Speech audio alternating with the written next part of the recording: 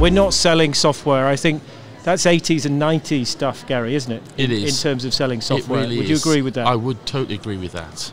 You know, nobody wakes up one morning and says, today's the day that I'm going to spend a whole load of money on software. That doesn't happen very often. The reality is customers and prospects have business needs, and we need to help them do something that will help them accelerate and achieve that objective as quickly as possible.